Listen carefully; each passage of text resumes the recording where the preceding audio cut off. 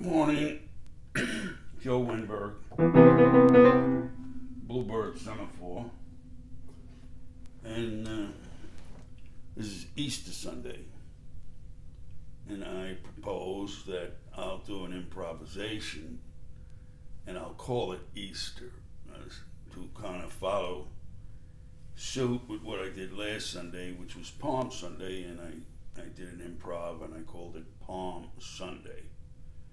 Now, you see, I also have a couple of my paintings exposed on the piano, and I think I'll do that more often to try to give them some exposure. They're kind of secluded here in my room, and they're not getting any exposure. So I think that's what I'm going to do. Of course, I will look at these and see how they come out on the video. Now, I've done this before a couple of times, and they come out fine. I mean, you can see them, no problem. And as you probably know, Easter is one of the major feast days of the Christian liturgy, and it harkens back to very old customs and religions, mythologies, and so on, and the observation of the return of the warmth of spring and the needed sunshine to make the agricultural crops grow and that the people will prosper. So it's very important.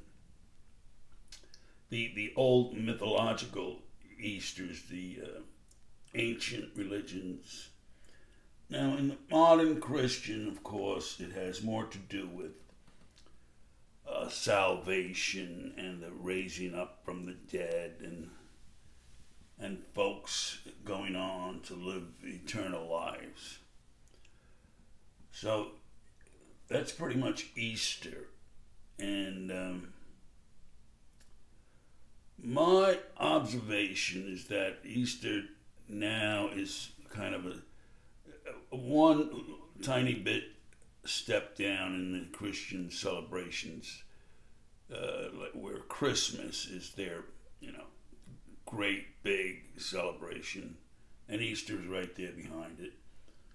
So now this is hard for me to do because I have to wrap my head into this liturgy and this observation, if you may, of Easter, and then try to convey that through the mechanics of playing the piano. So I think I'll start with a little bell music. See if the raw bells are. Can you hear that?